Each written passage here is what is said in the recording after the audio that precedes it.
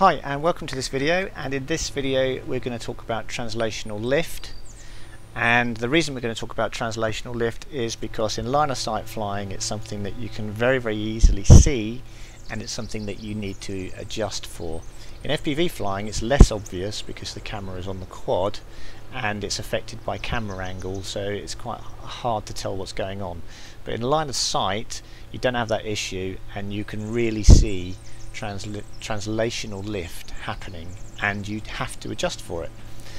So I'm going to demonstrate it because the sim does a proper simulation of translational lift. And basically what translational lift is that if you're in a hover like this and you're just kind of bouncing in on the top of ground effect, which is what we're doing there, it's sort of bouncing in and out the top of ground effect.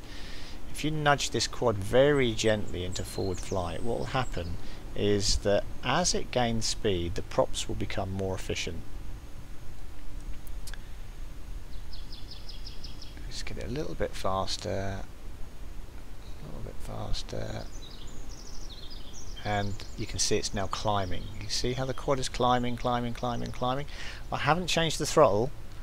All that's happening is the props become more efficient due to their forward speed, and so we've now got more lift, and that caused the quad to climb. And it was really quite an obvious climb when it happened. I'll see if I can do it again and get it to happen a little more quickly this time, so that we can see it in hopefully a little more detail, or at least see it a bit more quickly than we did that time. So I'll just get this quad popped up a little bit higher, okay, and I'll just accelerate us a little bit more quickly, and you can see it's climbing already. Okay, so that is translational lift. And the other thing we can do is we can get the quad flying and adjust our throttle down so that it isn't climbing anymore. Let's just try and steady this out, and then if I stop it sinks because the props are less efficient in the hover, and that causes the quad to drop. Now the reason we need to know about this is because when we're doing circuits and we've flown around our circuit and we come back into the hover, the quad's going to drop like so, and we therefore need to put in a bit more throttle in order to keep it up.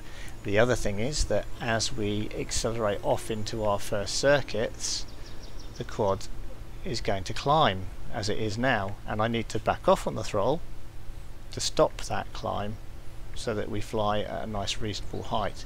If I don't reintroduce the throttle when I come back into a hover, we're going to fall down and hit the ground like that. So that's why we need to know about translational lift, and that's why we need to know how to adjust for it. And the effects are, as you go into forward flight and you speed up, you'll gain more lift and the quad will climb. If you've been flying in a circuit and you're coming back into a hover, as you slow the quad down to come into the hover, it's going to drop, and therefore you need to add more throttle to get it back to the power levels required to hover without translational lift.